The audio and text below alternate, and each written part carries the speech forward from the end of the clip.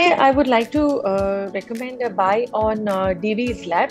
The reason being on technical parameters, the stock has already shown signs of bottoming out at these lower levels of around 3200. Today, we see that there is a decent volume and the stock is attempting to make higher lows.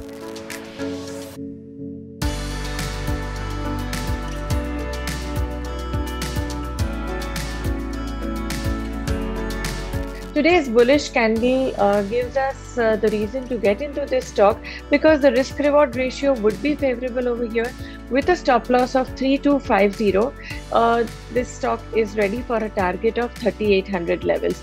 So technically it is just coming out of the oversold zone, and in a market which is a bit choppy right now, I think pharma sector on the whole can act as a defensive sector. This is my personal view as per my chartical understanding. Traders interested in trading should follow their own discipline and take their financial advisors' suggestions.